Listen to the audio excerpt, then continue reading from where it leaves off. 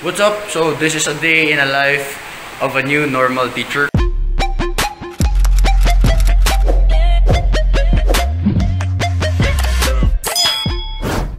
Maghahatid tayo ng mga modules sa students natin, and so the students are not allowed to go out.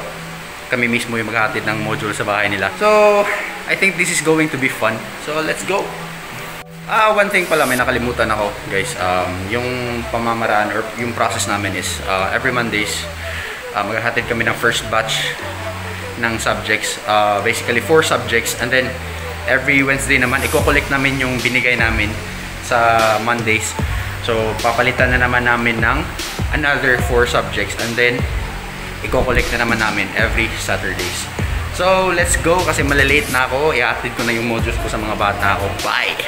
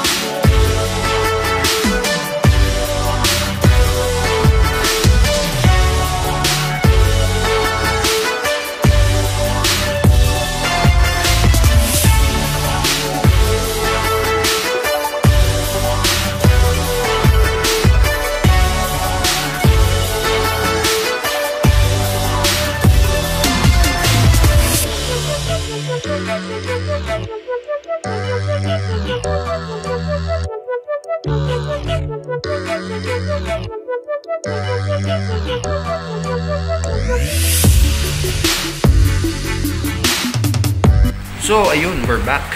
Nakabalik na tayong school.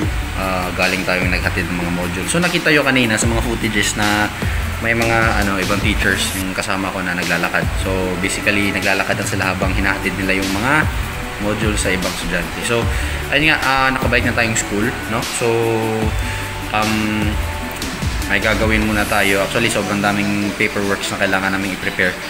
So, yun muna yung gagawin ko ngayon and mag-uusap tayo ulit mamaya. Alright?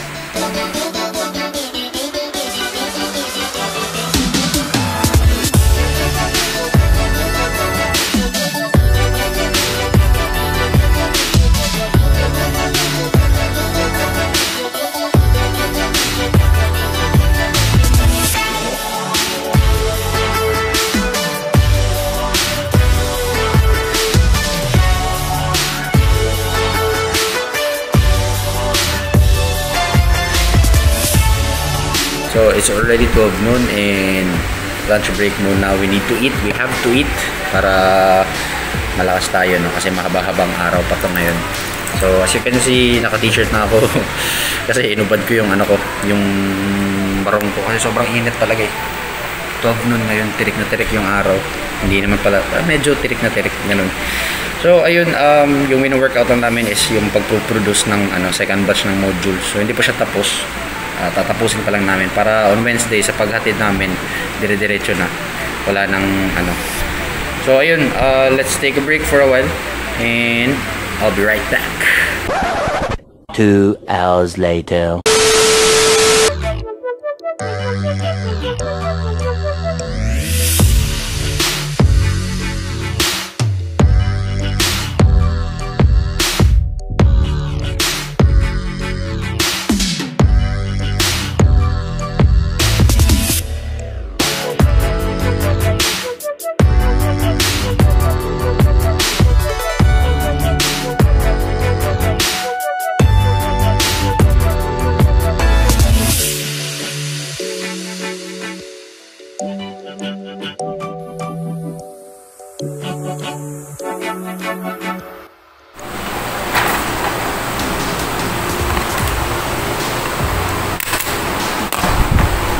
Yun! Woo! So, we are done. Guys, tapos na tayo. For this day, tapos na tayong ng mga task natin ngayon. So, just going through it. It's already, time check lang. It's already 4:10 PM and na lang, mga ilang minuto na lang. Magka 5 na, so uwian na and oras na para magpahinga. So it's really a tiring day, no? Sobrang nakakapagod. Conclusion lang, no, since a day in a life naman tong video na ginagawa natin, so I would just like to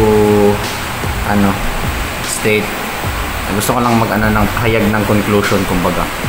So I know andito tayo ngayon sa yung tinatawag nilang new normal, no, and almost everything, not almost but everything, no, lahat ng bagay, trabaho, pa yan, mga activities natin dyan, sobrang naapektuhan dahil sa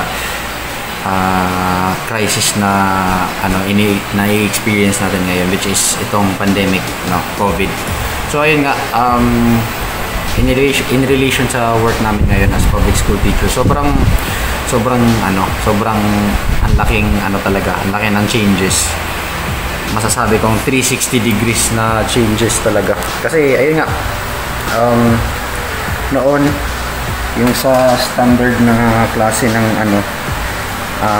learning process noon is ayun nga, classroom setup, ayun, dun yung mga bata, which is ngayon hindi talaga pwede kasi nga dahil sa setup natin ngayon na bawal talaga yung face to face. So yung DepEd nag-come up ng dry run, which is itong tinatawag nating yung pilot testing. Ito yung current na ginagawa namin ngayon, wherein modular based yung learning, no. So sa senior high sila online So sa amin, sa mga junior high is modular based.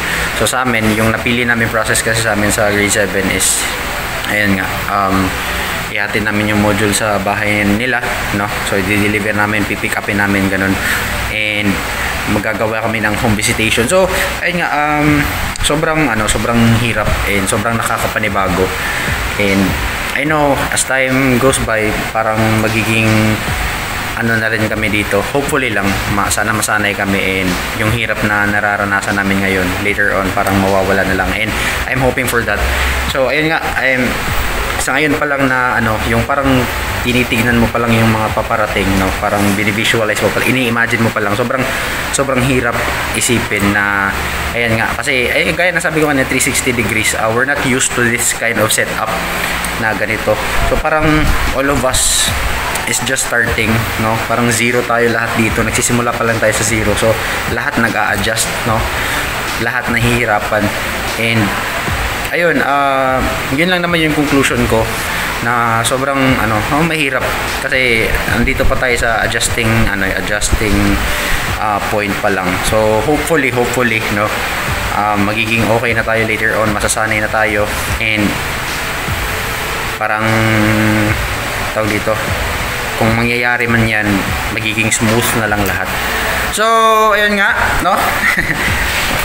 Nagdadrama na tayo, no. So ayun, again, this is I will call this video a day in the life of a new normal teacher, kasi parang ganito naman na yung mangyayari, parang dire-diretso naman na to, na modular na talaga, kasi ayun, bawal yung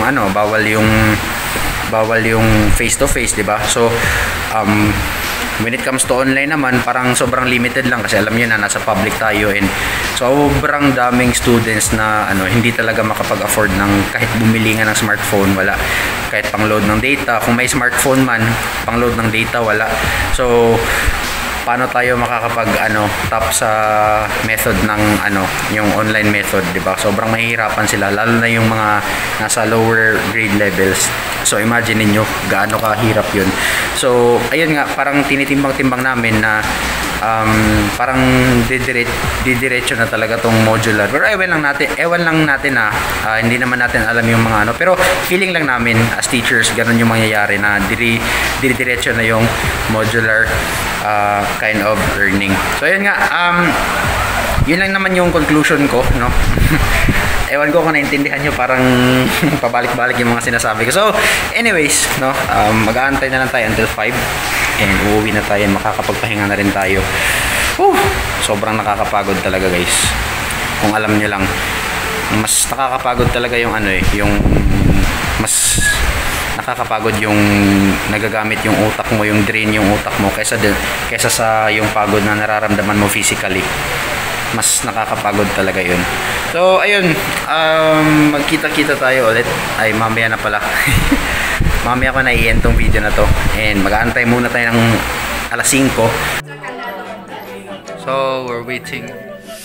It's 4:54, and marami ring nag-aantay na mga kasama ko sa labas. Kakauwi na kami, makakapagpahinga na kami. Oh, bye!